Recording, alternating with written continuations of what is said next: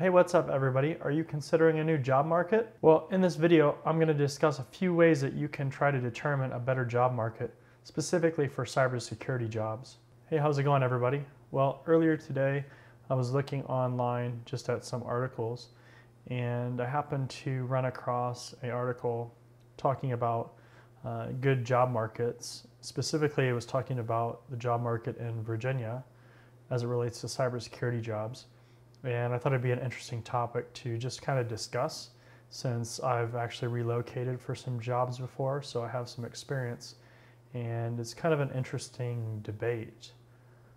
But specifically looking at the article that I found, it's on a website called Dark Reading, so darkreading.com, and especially for cybersecurity, this is a really good website. It actually has a lot of good articles about trends and things that are happening in the industry, and there's good articles every day. You definitely want to sign up for an account, just because it will only let you look at 2 articles per day if you don't sign up for an account. But this was the article that I had found, and basically it says that Virginia currently ranks as one of the hottest states for cybersecurity professionals from a job opportunity and salary standpoint. So I thought that was pretty interesting. I've been to Virginia a few times, and basically it goes through the different annual salaries. So for instance, for Virginia, top spot for average salaries, $111,000. And basically in Virginia, what there is there's a lot of defense and government type jobs, of course, because the whole DC metro area, the national capital region, so that whole Virginia, Washington DC, Maryland kind of corridor. And you also have a lot of other companies like Amazon and high tech startup kind of companies that are in that area as well. So if we keep kind of going through this article here,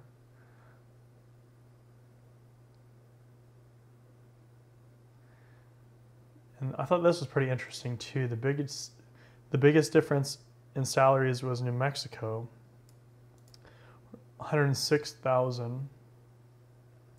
So it was higher than a lot of the other states.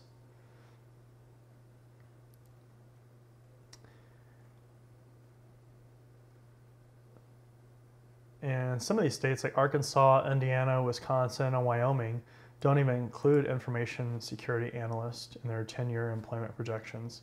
So that's pretty interesting, especially since the industry is really changing and security and cybersecurity is becoming a huge deal. So it's really catching on in a lot of these places, a lot of these areas. As far as top 5 states, this article broke down. So Virginia, Texas, Colorado, New York, and North Carolina. So North Carolina is another interesting one because you have the Research Triangle area. And if you're familiar with Cisco, for example, they have an office out there. I know that Raleigh, North Carolina is really booming right now. Colorado, I actually used to live in Colorado, and there's definitely a lot of tech jobs that are out there, specifically in Denver. Basically you have Denver, and then Boulder, there's a lot of jobs, and then Colorado Springs, you have a lot of military and government defense type of jobs down there as well. But and then it says New York having the highest average of 122,000, which, if you've ever been to New York or you know anybody that lives in New York, if they live in New York City, that seems like that would probably be a pretty low number to survive, even though people are doing it in general anyways. But I know a lot of the other areas in New York are more reasonable than like New York City. And then California currently has the most job openings for them.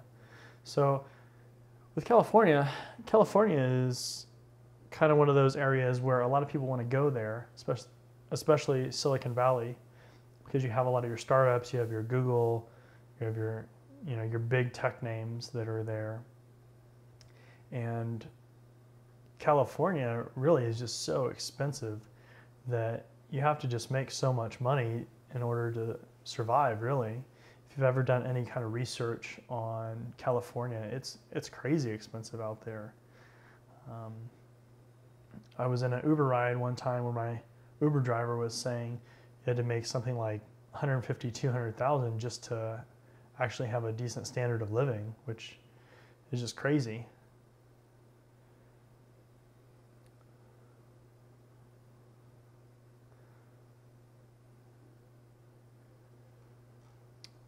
So I'll put this link in the description so you guys can check it out as well. But and then this was the other last thing that was interesting as well. In Puerto Rico, the average is only 42,000, which obviously compared to a lot of the other places, that's significantly lower. So that's pretty crazy, especially when you're looking at just overall numbers. So a lot of this kind of stuff didn't seem to be around when I was first moving around for different jobs. But actually, like I said, I used to live in Colorado, and it was definitely on the increase as far as people living there. So something else that you can look at as well that is new, it's called Cyberseek. And if you just go to Google, you can search Cyberseek. But cyberseek.org, and basically they have this interactive map that you can go to. And so the interactive map is really interesting because you can actually pinpoint different states and locations that you want to look into. And you can actually see the job titles and certifications that people are looking for. So that's pretty cool. That can help you really kind of hone what you're looking for. You go to the map and you can see that it has the different colors based on how many job openings there are. And then you can actually just hover over and it'll show you as well. And if you click on one, then you can see down here that it narrows everything down more. So it gives you the top job titles. So different kinds of jobs that you can get out there. It also shows you the location quotient.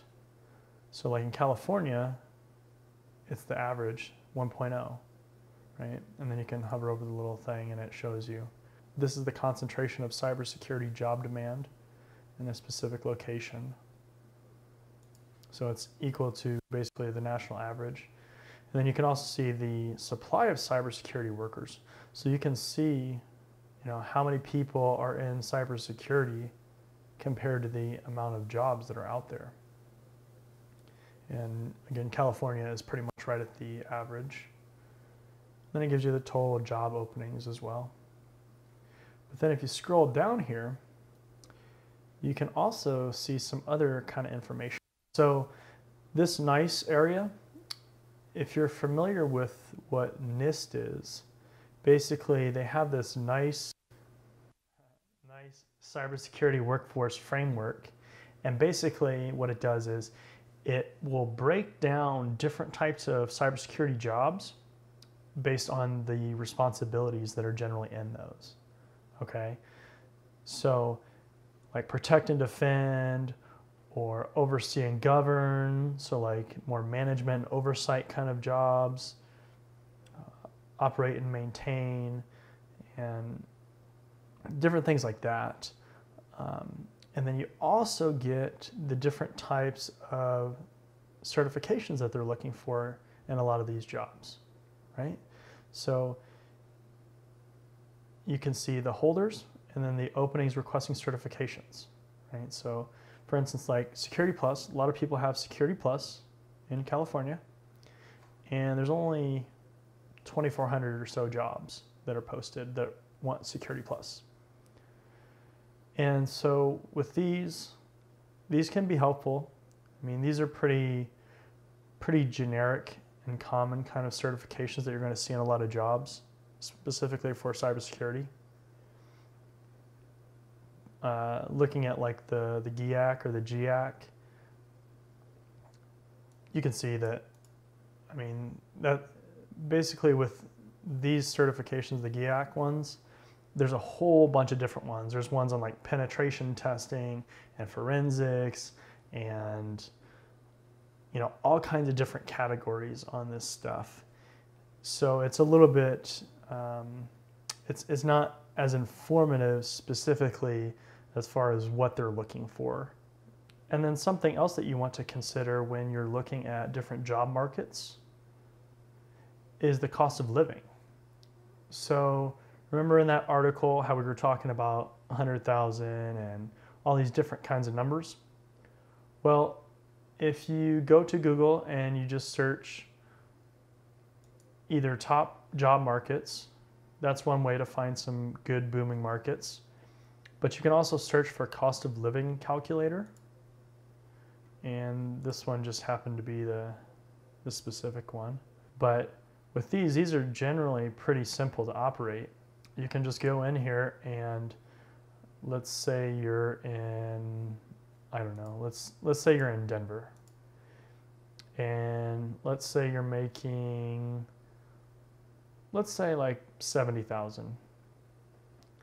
And then you want to go to California. So 70,000 in Denver, Colorado, moving to San Francisco, California. So this calculator is saying 127,000 to basically live about the same lifestyle that you're living right now. So as you can see, even though that's just an estimate, it's pretty crazy if you want to move to an area like California. If we were to put in, let's say like DC, Washington, DC, it's even a little bit less actually than San Francisco. So it'd be 103,000. Still a pretty, you know, large chunk of change to move there.